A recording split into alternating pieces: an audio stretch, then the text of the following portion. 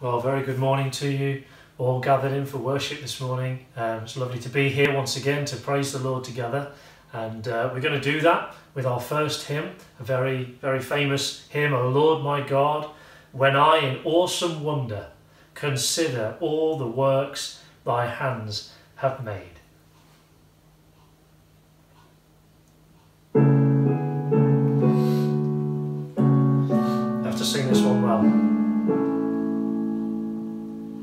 O Lord my God, when I in awesome wonder consider all the works thy hands have made, I see the stars, I hear the rolling thunder, thy power throughout the universe displayed.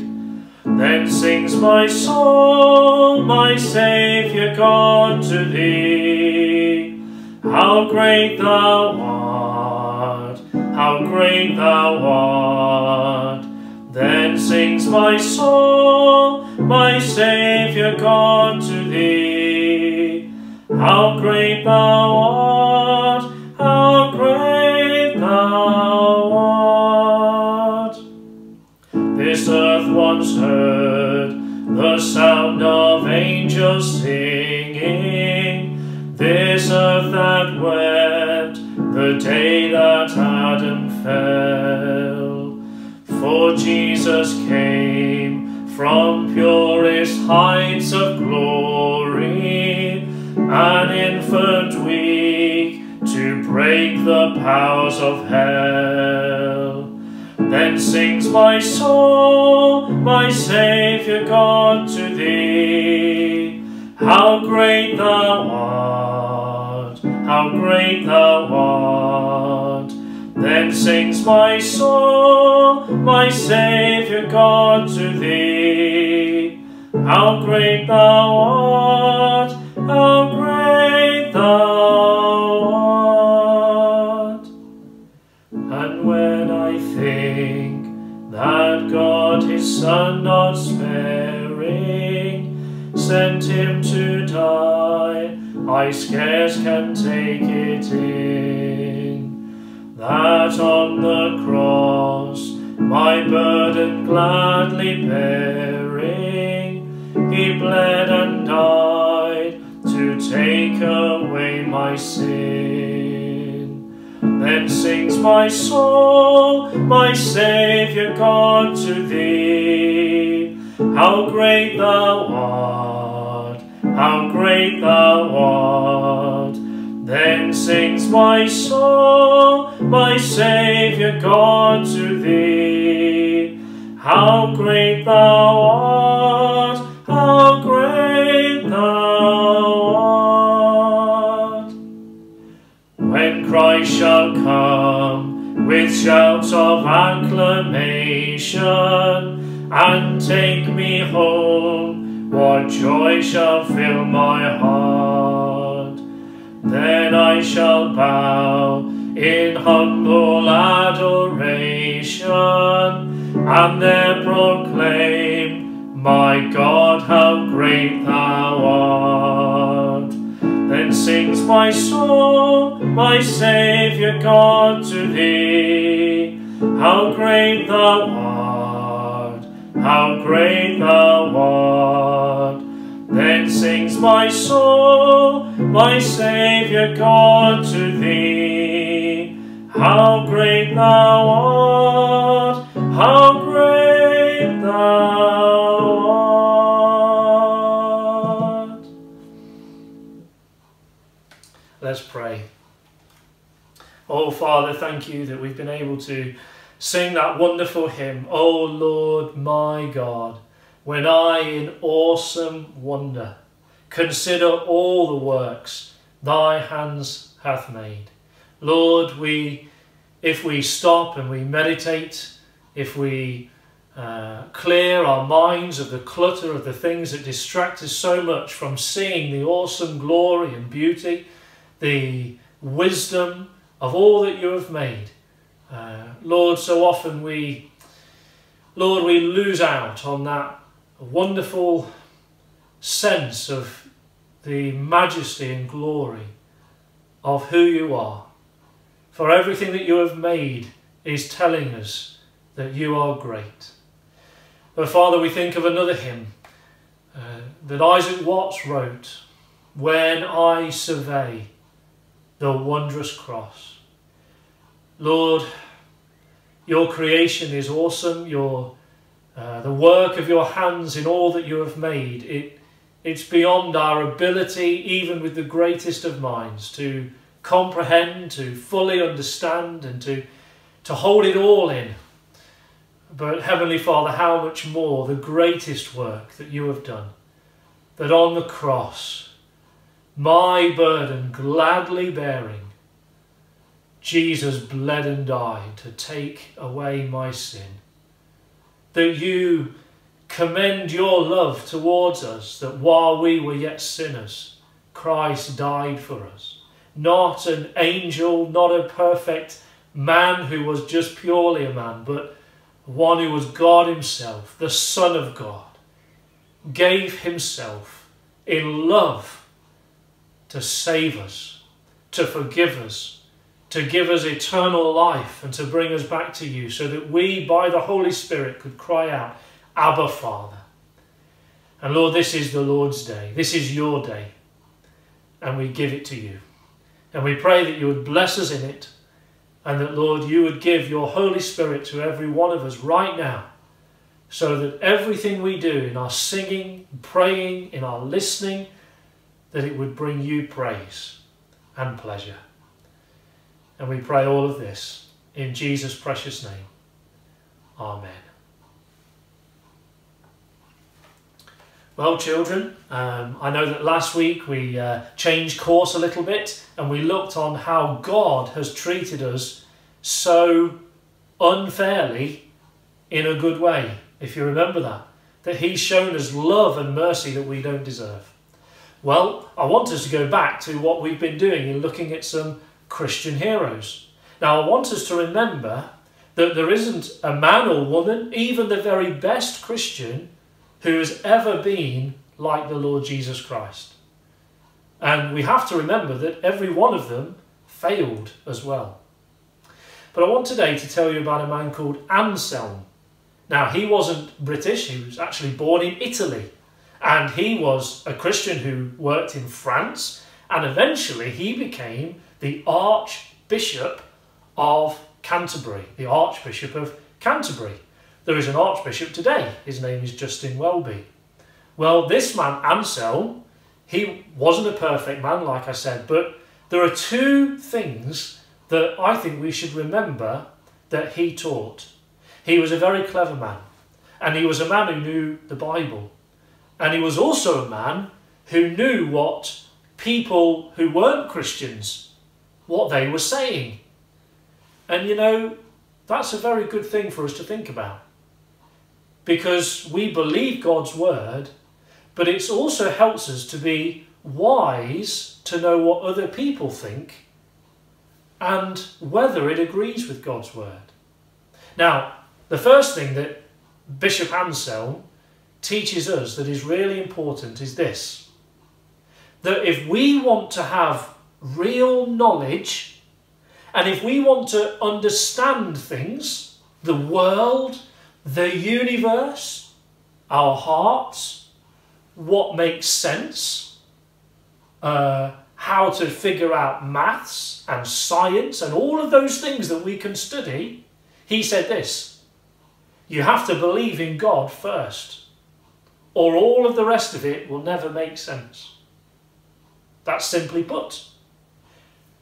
There's a verse in the Bible, Psalm 14, verse 1, and it says this: the fool has said in his heart, there is no God.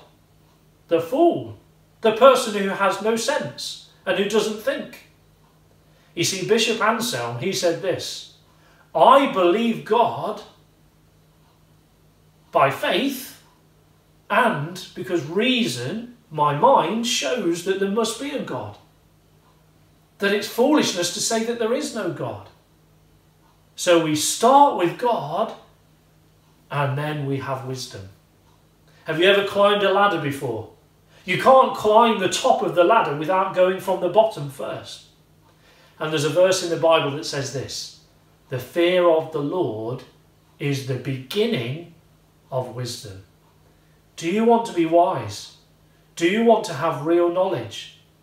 Then you must start with God, respecting him and believing that he is God. But you know, the other thing that Bishop Anselm taught, and maybe this one is more important, is about Jesus. Is about Jesus.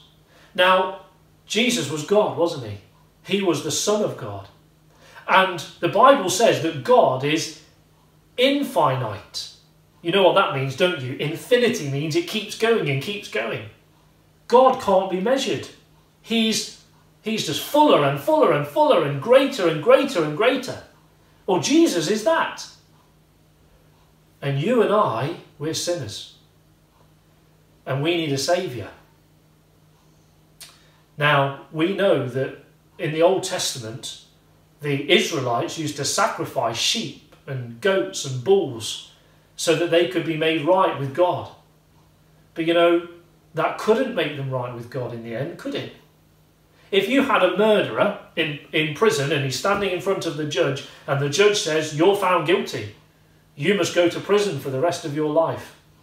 The murderer can't get a goat and say, well, judge, this goat he's going to take my place so I can go free. No, the goat doesn't know what murder is. The goat doesn't know what right and wrong is. It has to be a man. And that's why Jesus became a man. He became a man so that he could take our place, people, so that he could take our penalty and die in our place and suffer what we deserve so that we could be brought back to God. And Bishop Anselm said this: Jesus had to be a man for the reason I've just told you, and he had to be God because an ordinary man, well, he could only pay the price for one other man, even if he was perfect, because he's just a man. But God is infinite. And so, because our sins are against an infinite God, how can anyone pay the price for it? Except for God himself. And that's why Jesus is God and a man. And when he died on that cross, he could take the penalty of my sin, of your sin, and of billions of other people, all who turn to him and say, Jesus, Lord, forgive me.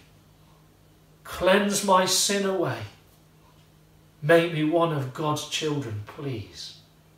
And he will. And he can, because he is the God-man.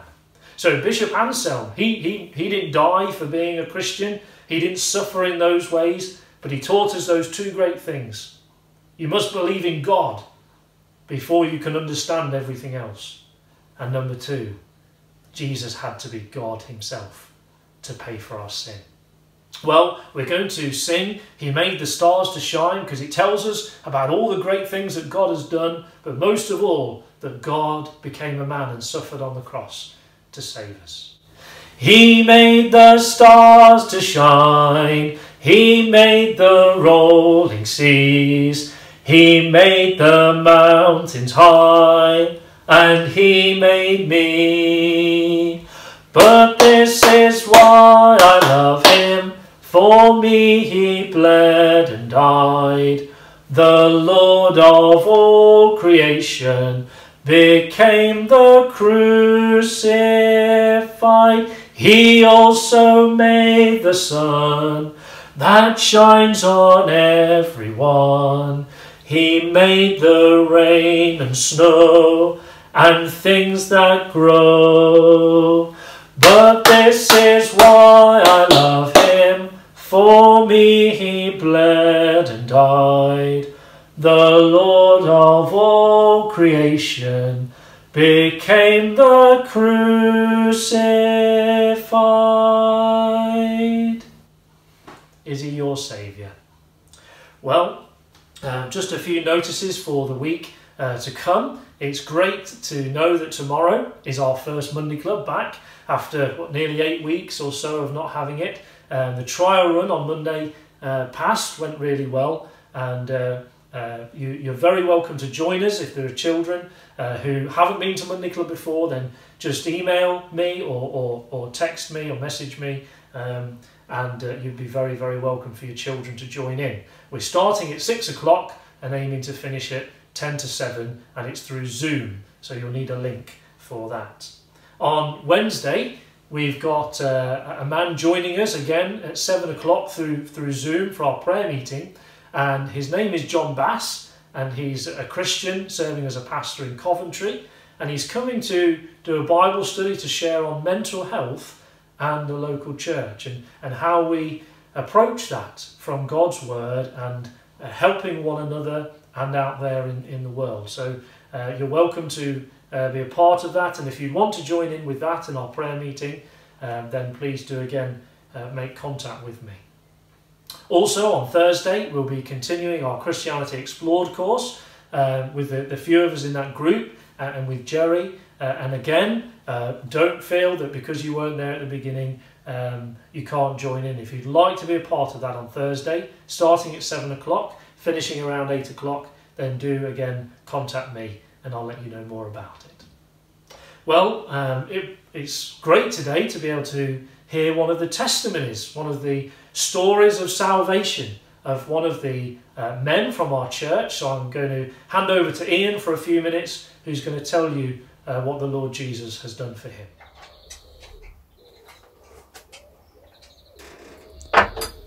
Hi, my name's Ian. You'll generally find me in all my free time tinkering with old British bikes. It's something that I love, but I want to tell you now about something much more important: my faith in the Lord Jesus Christ. I was 47 before I became a Christian. I was brought up in a Christian household to go to church, but I knew I wasn't a Christian because the things of Christ were of no importance to me whatsoever.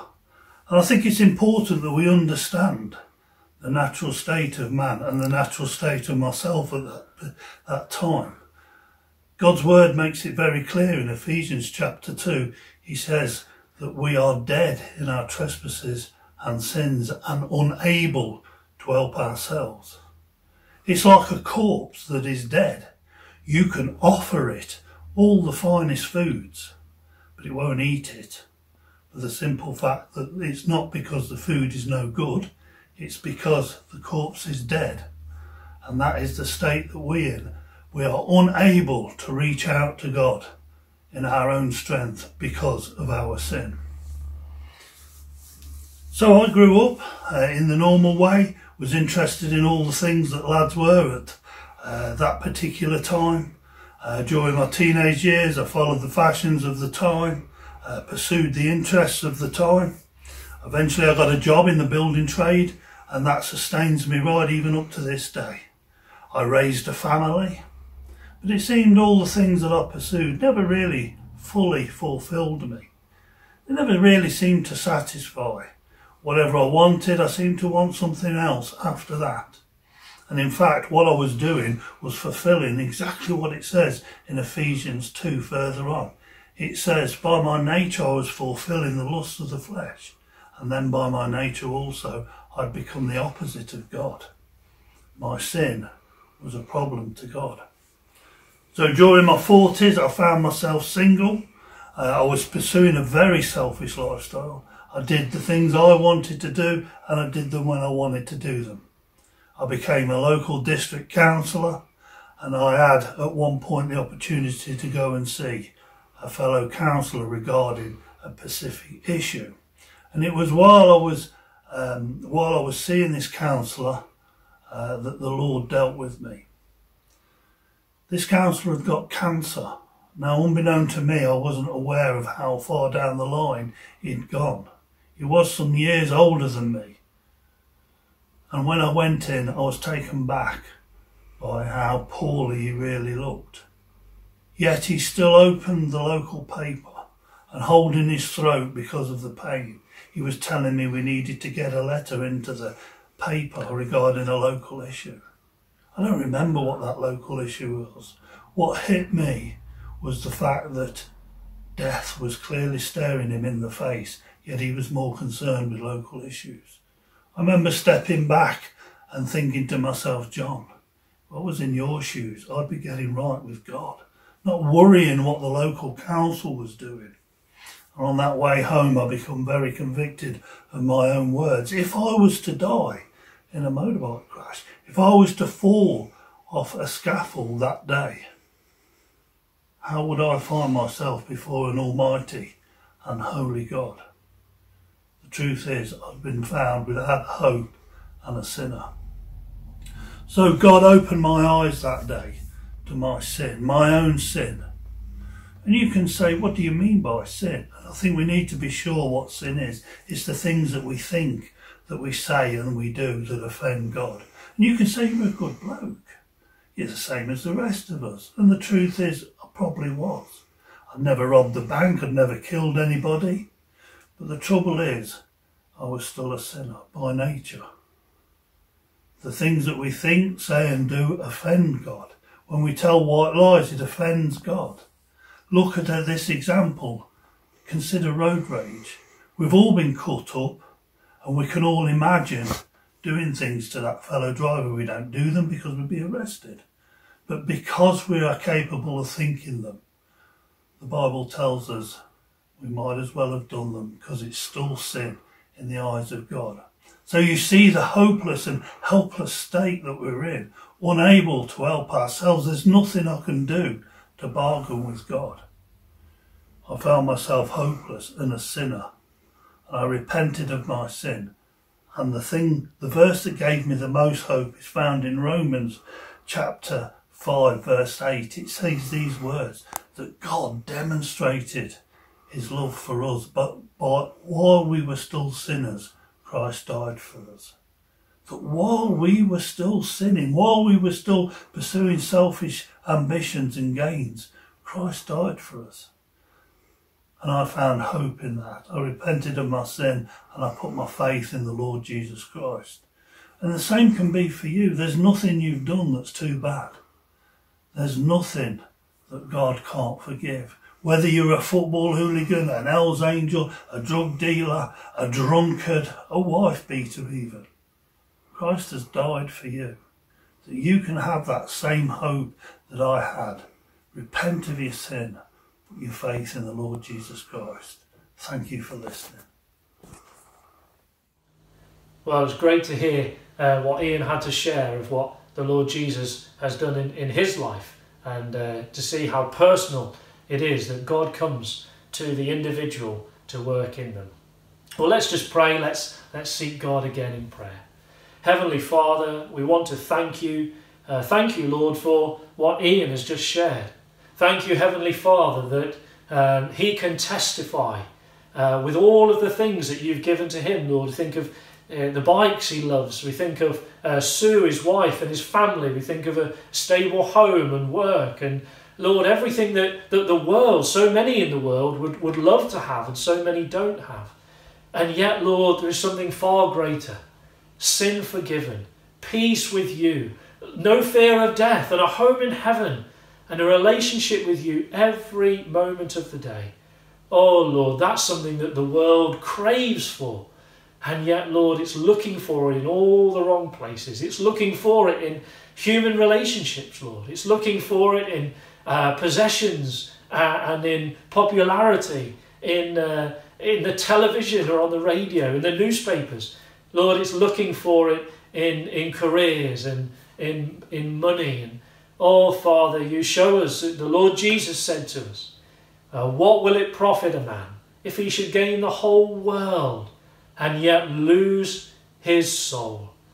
Oh, Lord God, we do pray that you'd help us all to have your Spirit come and give us ears to hear the words of Jesus. Come unto me, all who are weary and heavy laden, and I will give you rest. Take my yoke upon you, for I am gentle and lowly of heart, and you will find rest for your souls. Thank you that Jesus is the light of the world. And if we follow him, we won't walk in darkness, but will have the light of life. We thank you that your word tells us that when we begin to follow Jesus, that light, that the day that is approaching when he returns or we go to be with him is like a light that is shining brighter and brighter every day as it approaches. Oh, Father, thank you for saving me. Lord, once I was in darkness, but you've brought me into light. Once I was in the prison cell, as it were, of shame and guilt, and rightly so, and the fear of death. But Lord, you came, and that light shone into my heart, into my life, because you're gracious and forgiving. Oh Lord, you should have condemned me, you should have thrown me onto the heap.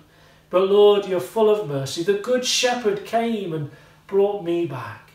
Oh, thank you, Lord Jesus, that you are the Good Shepherd, that you laid down your life for your sheep. And when we have gone astray, you leave the 99 in the fold and you came after us. You came and you brought us back, Lord. You carried us on your shoulders. You came and you rejoiced with the angels at the return of those who had gone astray. Lord, you are a good God. Father, you are a good, good Father. And we worship you. Lord, I lift up my hands, as Paul tells us, that men everywhere would lift up holy hands, Lord. Not holy because I'm holy, but because Jesus is right and good, and because we're accepted in him. Father, we come and lift up our praise to you. We worship you. You're good. You're great. Lord, you're majestic in all of your ways, and you have perfectly loved this world. Lord, you give to those who hate you the sunshine and the rain. Lord, you do good to those who despise you and who break your good commandments, who, Lord, are ruining other people's lives as well as their own. And yet, Lord, you show them grace. And oh, Father, thank you more for just the sunshine and the rain to make our food grow. Thank you for more than just a roof over our head and cars on the drive and technology to keep in communication with each other. Thank you for Jesus, who comes and brings salvation, who comes and deals with all the diseases of our hearts, of sin, of pride, of all the things that, Lord, grieve our consciences and grieve your heart. Christ has come, and he's come to set us free. Thank you for freedom in Jesus. Oh, Lord God, we thank you for the way that you've answered prayer over this past week, for the way that you've been with us. Thank you, Lord, for bringing Jemima back to good health. Thank you that, Lord, we had a good result from the test, that she hasn't had the coronavirus. Thank you for those who are praying for us. Thank you, Lord, that your people pray for each other. We can love each other. We can be there for each other. Oh, God, help us this week to please you. Lord, may this week be the week where people in Thurlaston who have been ignorant of you all their lives or have rejected you all their lives, that, Lord, your Spirit would come with power to save this week. Oh, Lord God, let it be so. Father, we put ourselves in your loving hands. Keep us because we can't keep ourselves. Keep us from sin, because that old man loves to come up and tempt us and lead us astray. Protect us from Satan, Lord. Oh, Father, have your hand upon Thurlaston. Protect this village from any deaths from this virus, we pray. We pray in faith and we trust in you. Let your will be done. Guide our government, Lord. We pray for the media to be wise with all that they portray, with the questions they ask. Help our cabinet and Boris Johnson to be careful and wise in every decision they make. Lord God, we pray that even though as a nation we want nothing to do with you, oh, forgive us. Have mercy on us, Lord. Lead us, we pray. Oh, Father, hear this prayer now. Be with all your dear people, with Christians around the world, some of them suffering so greatly for their love of Jesus. Be near to them. Please grant all that they need. And Lord, please forgive us for all of our many sins. We look to you now as we read the Bible. Speak to us.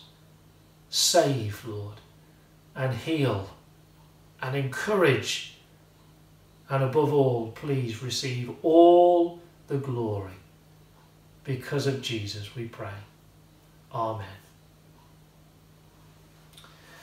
Well, we're carrying on in the Gospel of Mark, but I want us to read as our main passage from the Bible from Isaiah chapter 9. Isaiah chapter 9. We're going to read from verse 1. Nevertheless, God says, the gloom will not be upon her who is distressed. As when at first he lightly esteemed the land of Zebulun and the land of Naphtali, and afterward more heavily oppressed her by the way of the sea beyond the Jordan, in Galilee of the Gentiles.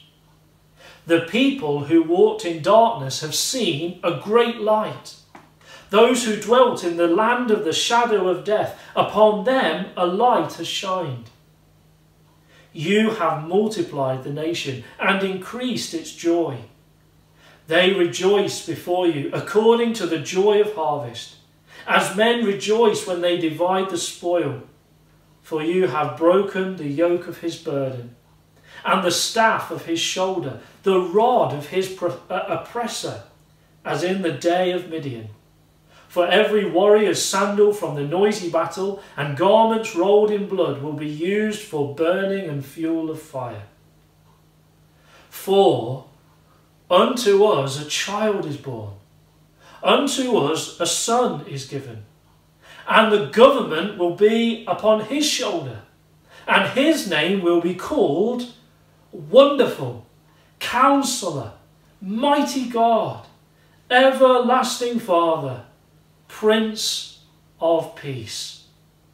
Of the increase of his government and his peace there will be no end, upon the throne of David and over his kingdom, to order it and establish it with judgment and justice from that time forward, even forever. The zeal of the Lord of hosts will perform this. Whew. Some great promises of God there, and we're going to see their fulfillment in a few minutes. We're going to sing one more time before we hear the message from God, and it's two little songs that we're going to sing. The first one is a statement of faith in Jesus, Jesus' name above all names. And then with a little pause, we're then going to sing Search Me, O God, which is a prayer as we come to God's word.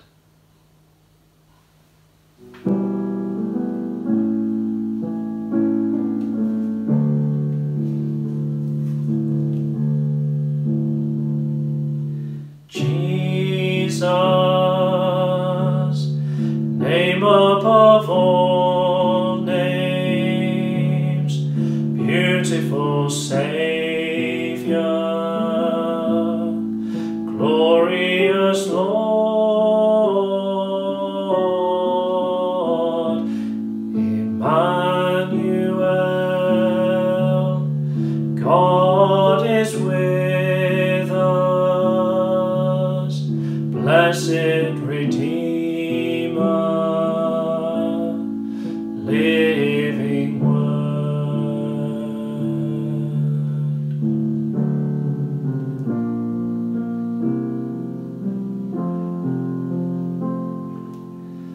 Search me, O God, and know my heart today. Try me, O Lord, and know my thought, I pray. See if there be some wicked way in me.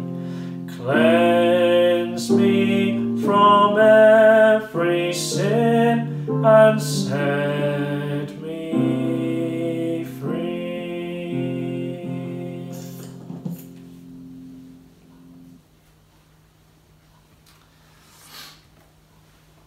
want to pray. Heavenly Father, we have just sang that song and we say amen in the name of Jesus to it. Lord, speak, and may all your servants be listening. In Jesus' name, amen.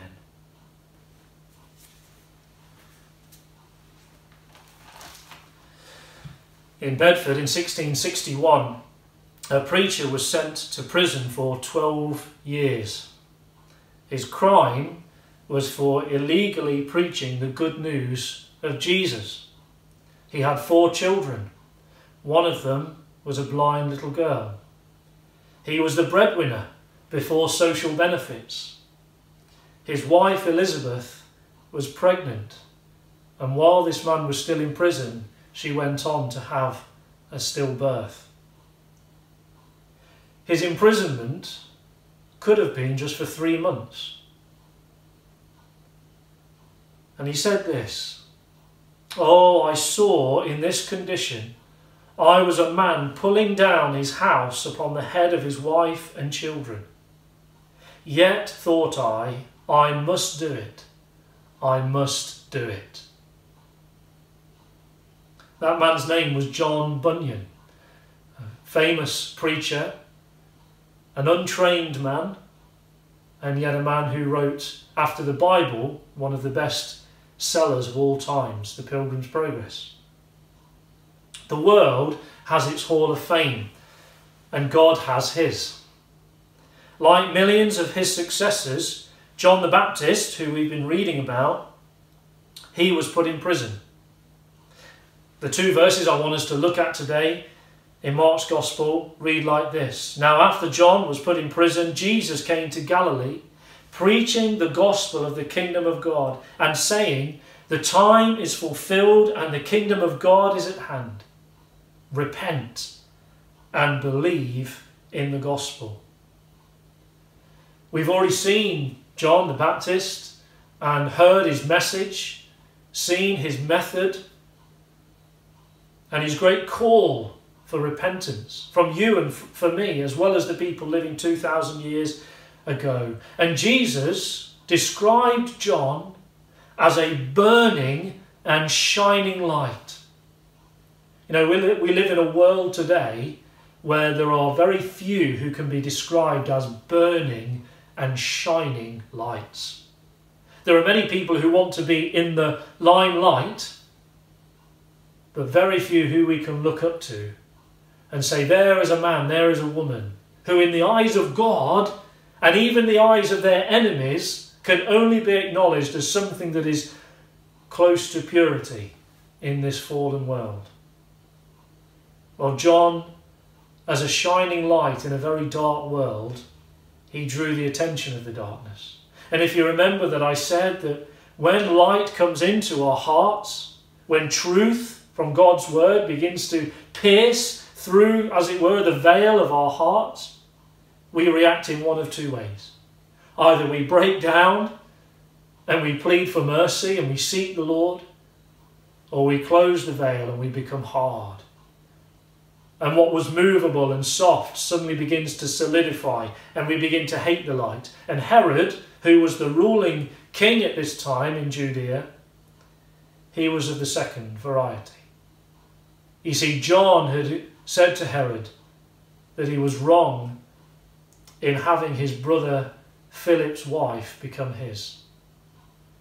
John declared God's word. John said, you cannot commit adultery. It's a sin against God.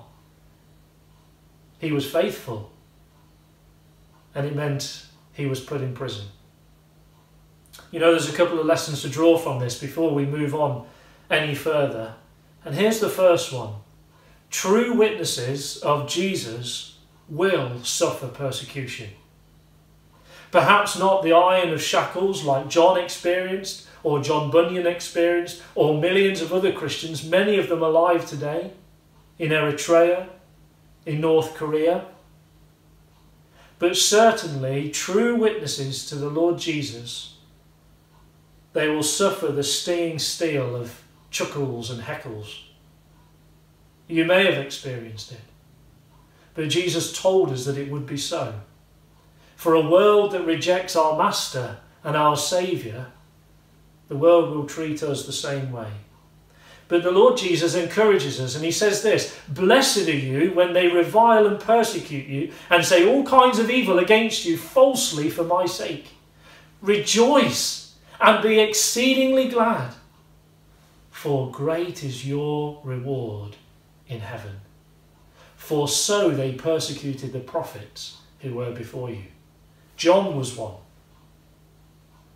Rejoice when you suffer for Jesus. But the second thing that we have here is that true disciples of Jesus know that he is the master builder and not us. And that's in two particular cases. Number one, when fruitful Christians die before their time. Now that's a non-statement. No man or woman ever dies before their time, because it is appointed once for man to die. It doesn't matter whether this morning you're a Christian or a non-Christian. God gave the appointed day of your birth, and God has the appointed day of your death. And for those who see Christians dying before their time, well, there's a good illustration here for you. In Korea, in the latter part of the 19th century, there was a man called Robert Thomas. He was from the London Missionary Society. And he'd gone to China as a missionary, but then he felt that the Lord was calling him to go and take the gospel to Korea. He was 27 years old. And on a mud bank near Pyongyang in Korea, he was beaten to death. Now some would say, he's 27. Why would he go into that place of risk and danger? What was God doing? God was in control. And a man, an official, a Korean official, took the Bible that was in Robert Thomas's hands, and he took the pages of Scripture and he used it as wallpaper in his house. And not many years after Robert Thomas was beaten to death in Korea, God did a massive work of revival in that country. And even today, the fruit is being born from that sacrifice, from that one who died before his time. But you know, also we have to remember that Christ is the master builder when a fruitful work that seems to no real advancement in the early stages seems to stall or even come to nothing. Who was the covenant maker with Abraham? Who was the redeemer of Israel from Egypt? Who was the lawgiver on Sinai? Who was the provider of the promised land? Who was the shepherd of Israel? Who is building his church today? It's the Lord Jesus Christ. He is building his church. And it comforts us and it encourages us to know that whatever happens, just like this disappointment, John, who was a burning and shining light, doing such a wonderful work, and now he's thrown into prison. What's going to come of this work of repentance? What's going to come of the message of the good news of God? Something far greater. Because the one who is building the church, the one who saved you, the one who, if you're not a Christian this morning, is knocking on your heart's door. The time is today. He's seeking you. It wasn't John the Baptist, it's the Lord Jesus Christ. And it tells us that Jesus came to Galilee. He leaves where every rabbi, that means teacher, wanted to be established. You see, there were rabbis who were seeking the attention and the praise of the religious elite. There were rabbis and teachers who were seeking the attention of Herod and the Roman authorities. They wanted to build a following in the same line of all the others who had come before. No. The Bible says this, that God has chosen the poor of this world to be rich in faith. Jesus leaves Jerusalem, he leaves Judea, and he goes up to the north. He goes to Galilee, forgotten by the religious elite, forgotten by the leaders in politics. He goes to Galilee. But you know, there's something significant about that. It's not that Jesus just went up there on a whim. God works where he chooses. God works where he chooses. At the moment in the United Kingdom, here in Thurlaston, there's hardness to the message of Jesus Christ. We've wanted to push it all away. There's comfortableness in the UK. You think about this lockdown period in countries in Africa, for example, at the moment, in Senegal, where our friends are missionaries. If suddenly the supermarkets, the shops begin to close down, they don't have the same processes of business behind where everything can very quickly be changed and advanced. No, people begin to starve, people will begin to get hungry. And in many other places around the world, Christian and non-Christian are suffering alongside each other because of lockdown. They don't have televisions to keep them comfortable and entertained. They don't have the comforts of life that we have. No, it seems at the moment in the United Kingdom that we're in a day of small things. But go to Iran and there are thousands turning to Jesus Christ. Go to South America right now and there are people in this coronavirus time who are out on the streets on their knees praying to God. Go to China, where the government are seeking to suppress more and more the church of the Lord Jesus Christ, and yet it's growing and flourishing. But you know, more than Jesus choosing where to go, and this is more significant, God works where he pre-chooses. You see, God isn't just making wise decisions. God isn't just adapting and reacting, even in a perfect way. We can't even enter into that, being able to perfectly react to every changing season and situation. We can't do that. God can, but God has ordained all things already. God is sovereign, not only over the past, but over the future. God had planned all of this. What did we read in Isaiah 9? This fantastic promise that we remember at Christmas time. For unto us a child is born, unto us a son is given. And he's not an ordinary child, he's not an ordinary son. He was going to be the mighty God coming into the world. He would be the Prince of Peace, God bringing peace. Emmanuel, God with us. And Jesus says, notice in this first sermon, it's like a dynamite sermon. It's one sentence. And yet it's packed with power. And he says this, the time is fulfilled. Well, if the time is fulfilled and the mighty God has come into the world, as he had, the Prince of Peace, Emmanuel, God coming to us, where? Well, in the same chapter of Isaiah, we read this, in the land of Zebulun and Naphtali, by the way of the sea in Galilee of the Gentiles. You see, Mark is trying to tell us, and ultimately God is saying to you and me today, I had planned this. This is where I was going to send the Saviour to begin his work.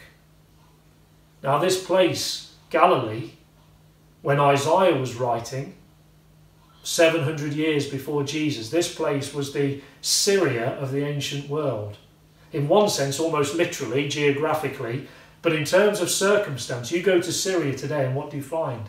Terror, fear, violence, deceit, selfishness, murder, cruelty. Well, Galilee was a place of gloom and distress, of oppression, of darkness, of the shadow of death. And why? Well, because it was the northern part of the kingdom of Israel. And firstly, the Syrians, and then after them, the Assyrians, they knew aggression all the time. They were the Alsace-Lorraine, you could say, between France and Germany, always being competed after. They were the Afghanistan, where the citizens were always in fear. There was always hostility, there was always instability and uncertainty and fragility. And let me ask you, before I go any further, do any of those words describe your thoughts at times? The feelings of your heart? Your thoughts about the future? Your thoughts about the past? Your relationships with those around you? Your hopes, your dreams, your plans? However, with Israel, as with us, this aggression, this oppression, this darkness was self-inflicted. You see, they had rejected their good and generous God. They worshipped others. God had warned them. He said, look, I am the Lord your God. I've delivered you from the land of Egypt. I've taken you out of slavery with a mighty hand. Even though you complained for 40 years in the wilderness, you moaned and you groaned and you didn't believe me, even though I'd shown you my love. When you go into the promised land, don't worship any other gods. But what did they do? They rejected Jehovah, the one true and living God, and they worshipped idols. And you know, that's what we do today.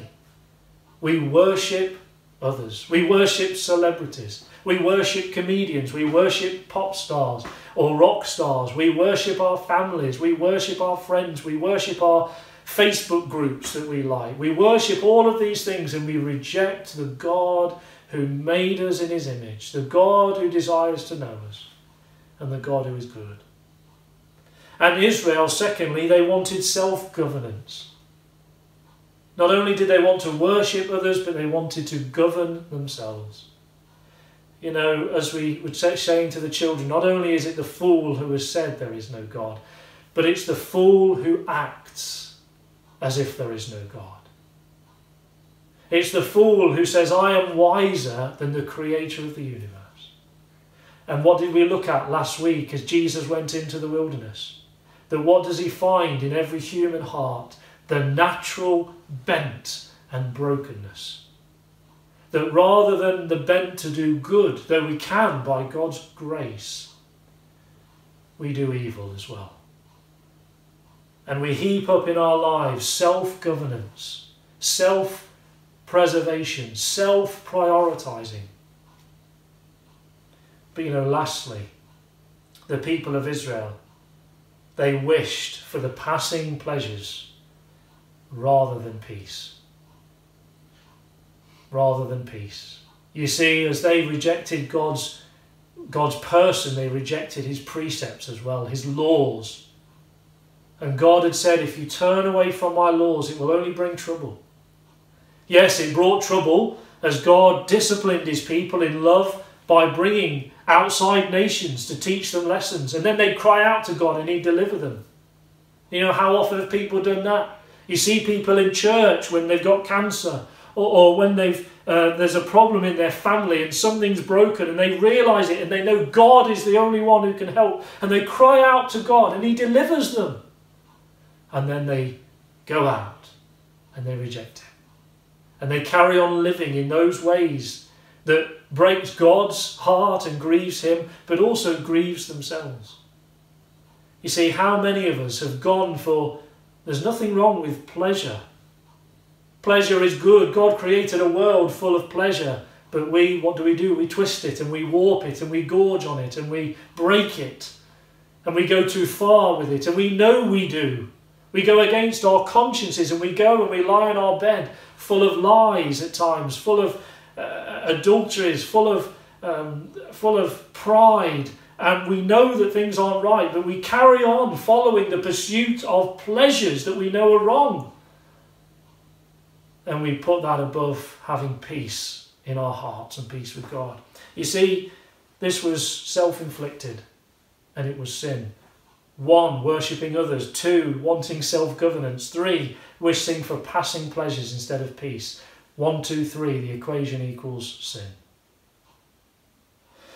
You know, I'm sure that in the Christmas Carol, Scrooge had a very winsome smile with new customers. And you know, sin's sales pitch is exciting and enticing. I know because I've felt it. but it's really a cruel taskmaster and an uncaring conqueror. You know, every one of us are born into sin's kingdom. David, in the Psalms, he said this, "In sin did my mother conceive me." Now, he wasn't saying that his mother and father shouldn't have been intimate and producing a child. No, God commanded that even. No, he was saying this, that as I was born, I received there in my conception the sin of my father. That nature, that bent against God. But you know, as we grow up, we're all willing citizens. Some people revel in sin. You'll all know of Playboy magazine. Hugh Hefner. And he was interviewed once. And he spoke very openly and freely about the wonder and the pleasure of being able to enjoy as many women as he wants. And even to say a woman has a right to want to have pleasure with as many men, and with their, not only physically but visually. And the interviewer asked a question which caused him to stop dead. He said, "So, Mr. Hefner, what about if one of your daughters was a Playboy bunny?" He didn't have an answer for that. But you know, before we look at the Hefners and or others, you know, who've done violence or whatever it may be that's against God, every one of us have revelled in sin to one degree or another. I only have to open up my Facebook or read a newspaper or watch the news or just see all of the people around us in Thurleston to look in my own heart to know that we have all revelled in sin. But you know, there are those who revile sin.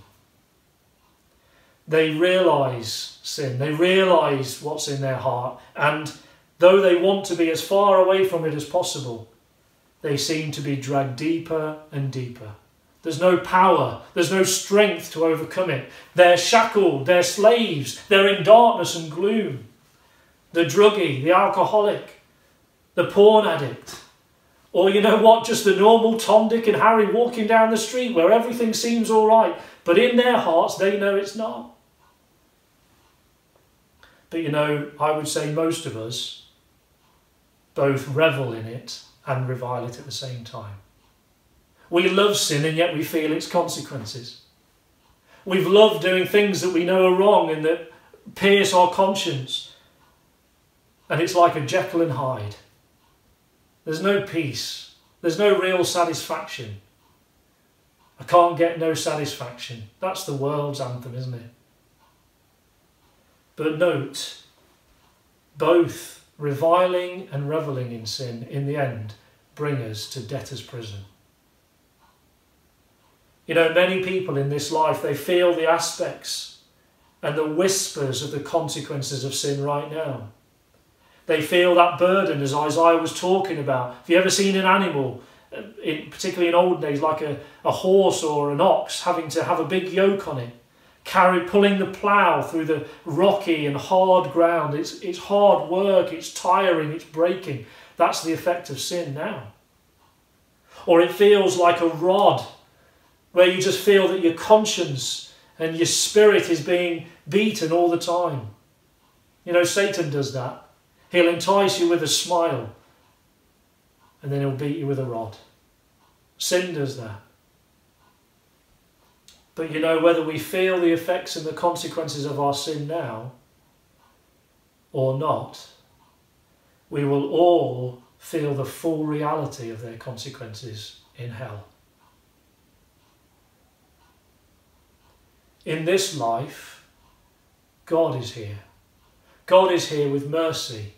God is here with benevolence. God is here to provide even to those who hate him, even to the wicked, even to those who reject him.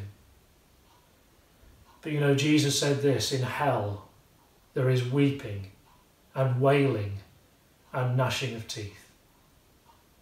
In hell, God's goodness has now been removed. and God is present in anger.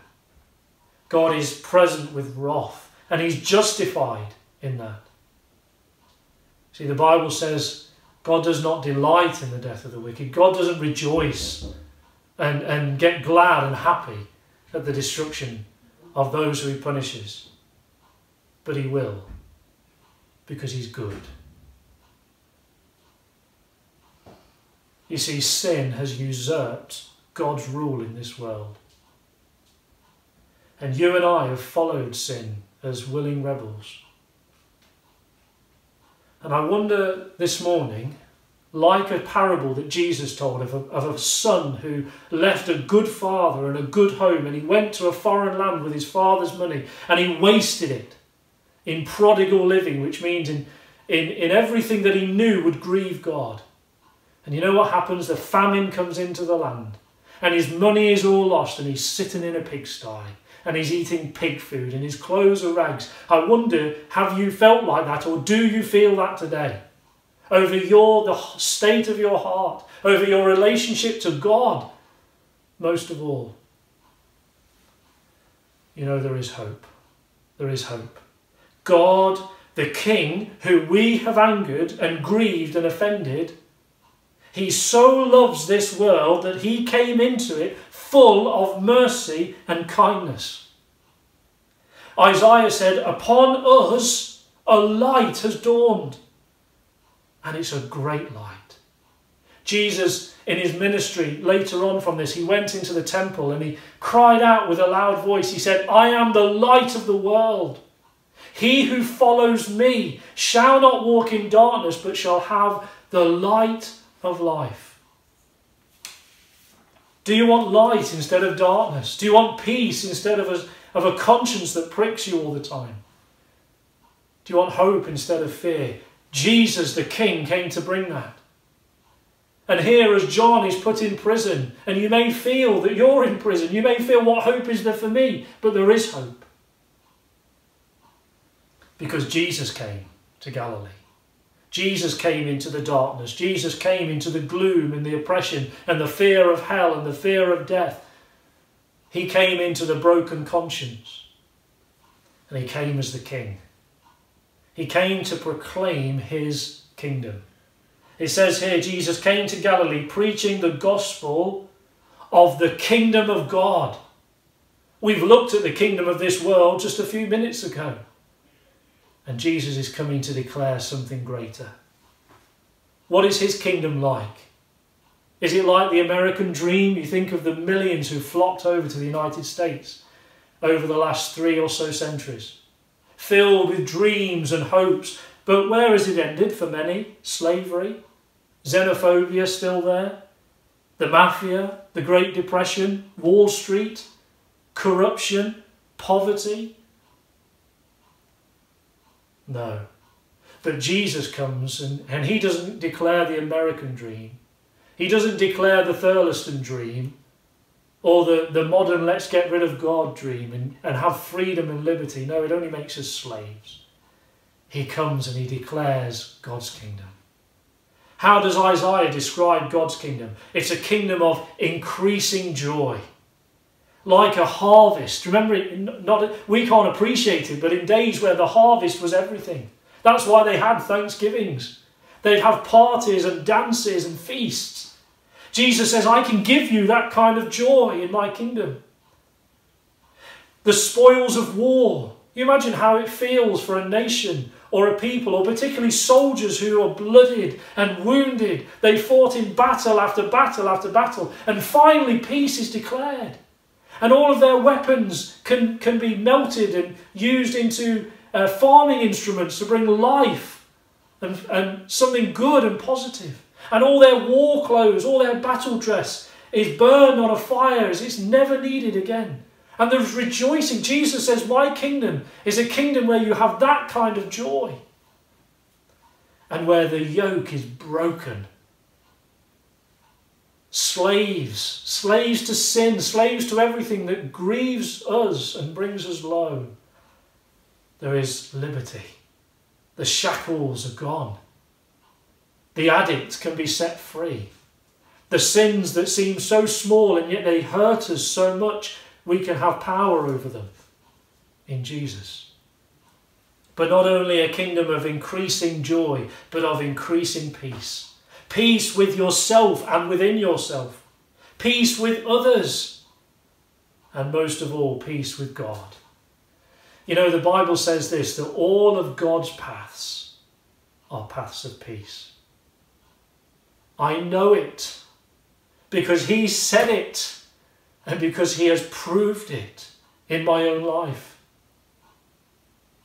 You know, so many people think of occupation of another conqueror as the worst thing that could ever happen. With Hitler, yes. But with Jesus Christ, when he comes and he occupies your heart, when he comes and he occupies your mind, when he comes and he occupies all your plans, let me tell you, there's nothing like having King Jesus on the throne of your life. He is the Prince of Peace. He is the wonderful Counselor. He is a Father who never changes, who cares for you, who carries you in the hardest times, who brings you into a new home and one day a perfect home. And Isaiah tells us an everlasting home.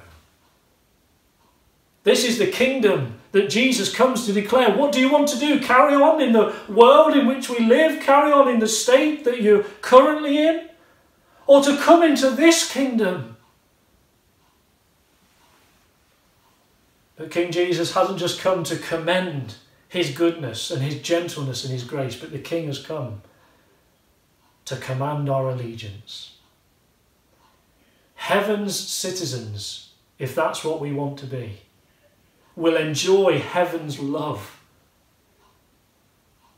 And in love, will obey heaven's Lord. You can't come to Jesus and say, Jesus, give me everything that you are. Forgive all my sin. But you know what? I want to carry on living with myself on the throne. No.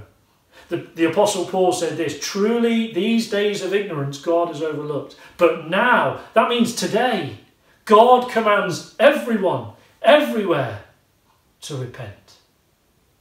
Jesus comes just like John the Baptist before him. Oh, John the Baptist is in prison and all the people who don't want God to challenge them are wiping their brow with free. Oh, I'm glad he's gone. And then Jesus comes, oh, here's someone who can bring us back to God and we can still carry on in our old ways. No, that's a wrong spirit. Where the Spirit of God is working, you hear that word come off Jesus' lips, repent. Stop going your ways. Stop your sin. Stop your lying. Stop your adulteries. Stop your stealing. Stop your gossiping. Stop hating. Stop being unforgiving. Stop being bitter. Stop doing all the things that you know are wrong. And now follow me. Now keep my commandments. But not only is the King telling us we need to repent, but he's also come to call us to receive freely his pardon and his privilege. Jesus says, repent and believe in the gospel. Believe in the good news. Believe that you can be forgiven of all your sin. However wicked you may have been, however evil, however much you've broken God's law, you can be forgiven. Believe in a future inheritance of everlasting life in heaven, in God's new creation, where there's no tears, no death, no pain, no suffering, no dying, no sin, no grief, no sorrow. And believe that you can have a full relationship with the King of Heaven, with God as your Father, with the Holy Spirit, a comforter like no other. And it's offered for free. Repent, Jesus says, and believe the gospel. Let me ask you today, let me ask you, do you believe Jesus? Do you believe his words? Do you believe what God's word says about you and how you need Jesus Christ? You need this good news. If you believe it, then today repent of your sin. Then today turn away from the paths of destruction and turn to the path of peace. Turn to Jesus Christ and say, Jesus Christ, I believe you. I want to follow you. Give me that eternal life. Forgive my sins. Because I know you can, because you paid for my sin on the cross. Will you repent today? Jesus has commanded it because he knows it's for our good, and he knows that one day every knee will bow. And if we don't bow today, we will bow under his judgment and receive for free that offer, that good news. That's what Jesus offers you today. Will you come to him? Will you receive it? In his powerful name, I pray you will. Let's just pray. Heavenly Father, I just pray that you take this word and seal it to all our hearts and work in us according to your will and in your kindness and love. Through Jesus, your Son. Amen.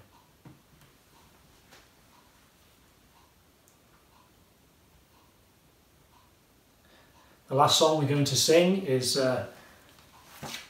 Down in the Valley with My Saviour I Would Go, and then we'll close.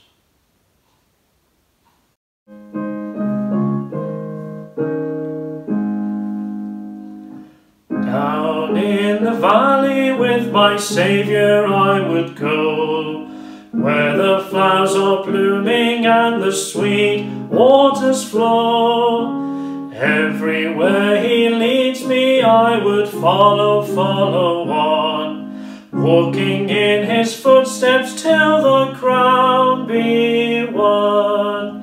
Follow, follow, I would follow Jesus. Anywhere, everywhere, I would follow on. Follow, follow, I would follow Jesus. Everywhere he leads me, I would follow on. Down in the valley with my Saviour I would go, where the storms are sweeping and the dark waters flow. With his hand to lead me, I will never, never fear. Danger cannot harm me if my Lord is near. Follow, follow, I would follow Jesus. Anywhere, everywhere, I would follow on. Follow, follow, I would follow Jesus. Everywhere he leads me, I would follow on. Down in the valley or upon the mountain steep, close beside my Saviour would my soul ever keep. He will lead me safely in the path that he has trod, up to where they gather on the hills of God. Follow, follow, I would follow Jesus. Anywhere, everywhere, I would follow on. Follow, follow, I would follow Jesus. Everywhere he leads me, I would follow on.